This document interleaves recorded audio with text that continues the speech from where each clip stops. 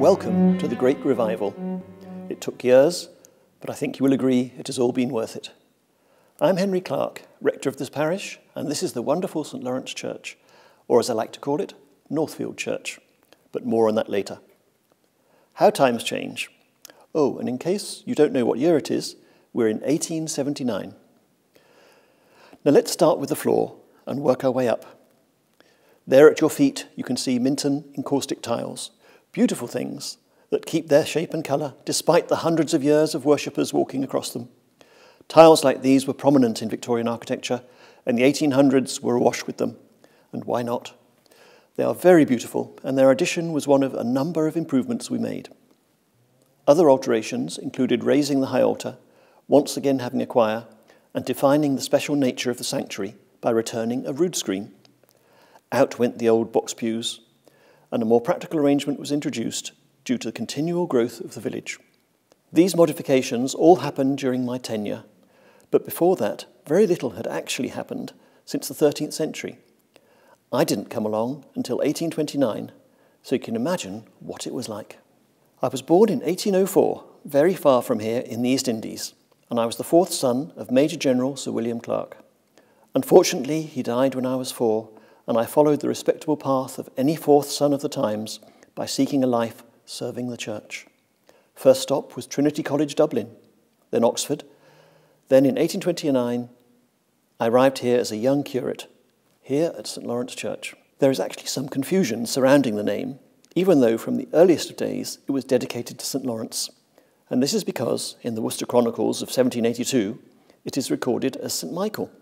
Some suggest this is because the wealthy folk to the south had their own chapel of ease, which was St Michael and All Angels, and it's still there at Cofton Hackett. Having their own chapel saved them journeying to this one, and perhaps the two got confused.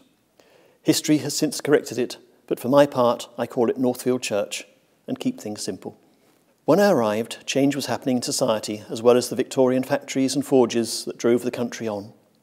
Grand houses were being built by the men of industrial wealth, such as Mr. Cadbury, and new builds were erected at the bottom of the hill just before Selly Oak on what you now call the Bristol Road.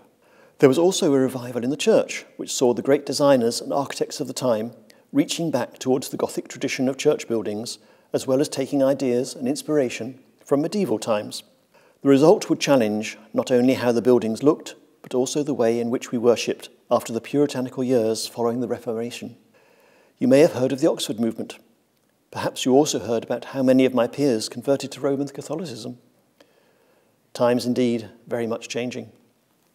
For me, I chose my own style of transformation by focusing my efforts on this small church and the people it served, both in terms of how it looks, but also by way of liturgy. I am happy to say it was very successful.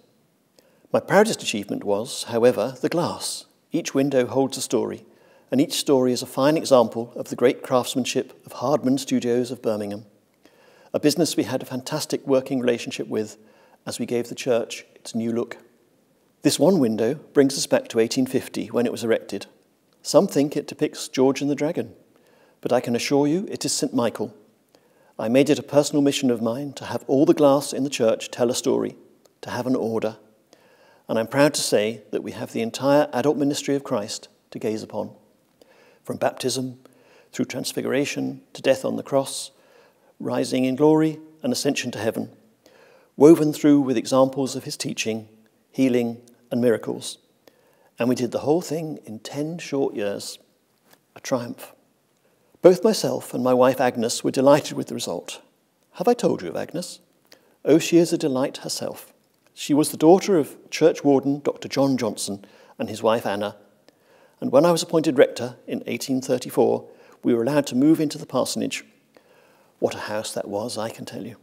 100 acres of glebe-land, a household of 6 in service, and the house itself had been restored the century before by our predecessors. It was magnificent, and we had a wonderful time on the whole. Unfortunately, within just a few short years from moving in, Dr. Johnson died. The east window marks his passing, but it is not the one you see today. The splendid one on display to this day honours his wife, who lived with us in the rectory until her death in 1878. As for the remainder of the church, well, I was determined to look to his very beginning and then his life beyond the tomb. The Nativity was a gift from children orphaned and looked after within the parish. The gift of the Magi, my favourite window, is there in honour of my father, and I very much would like to see windows depicting the Annunciation and presentation in the temple, but only time will tell. After so many glorious years here in service, some much change and still so much to do, perhaps words from Nunc Dimittis would be a fitting epitaph. Lord, mine eyes have seen thy salvation. Let thy servant depart in peace. Well, my time grows short, and time will continue to change this beautiful church and the people within it. As you continue, perhaps you will discover whether our earthly wishes come to fruition after our passing. I bid you good day.